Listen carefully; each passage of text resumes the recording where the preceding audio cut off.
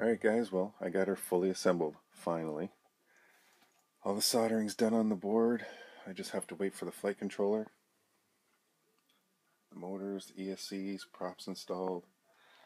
I got the old shell on there for now. This thing's a monster. From prop edge to prop edge is 40 inches, exactly. And these are 13-inch props I have on here. Carbon fiber. Should fly fairly nicely. Now I'm one-handed as usual, so bear with me.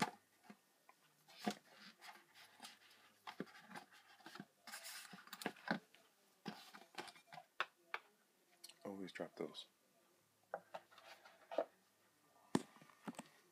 Alright, so still got some little tidying up to do, but she's all done. All the flight control wires, or the ESC wires anyways.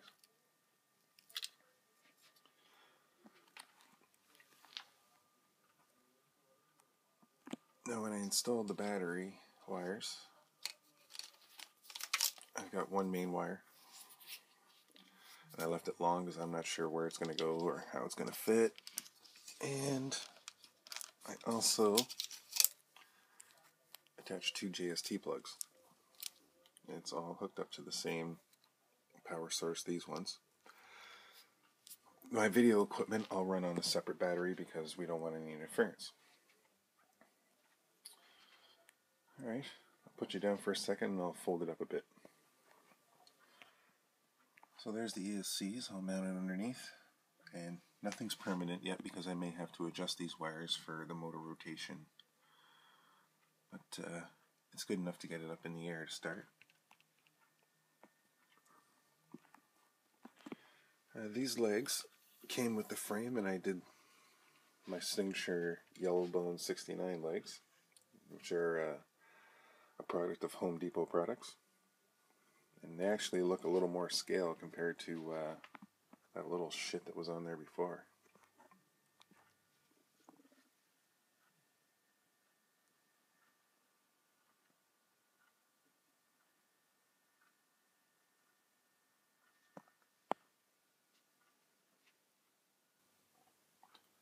And there it is, all folded up.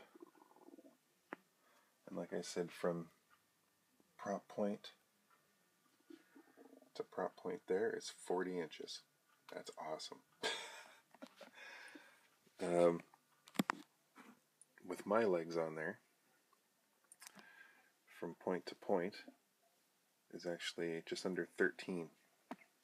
So actually makes it a bit tougher for getting the Pelican case I wanted. I might have to go one size bigger, but that's okay. It's a monster. So just waiting on the flight controller now, and we'll put it in the air, and we're going to try to put it in the air with the FlySky remote. I've been watching a lot of videos on how to program that, and just because there's only one 3-position switch, maybe we just won't use flight mode manual. Go without one. But I do want home lock and intelligent orientation control, attitude, GPS. So I think we can make it work. Anyways, if you guys have any questions or there's something you want to see that I didn't show, by all means ask and I'll put it up. Other than that, we're just waiting on the mailman. Alright guys, thanks for watching.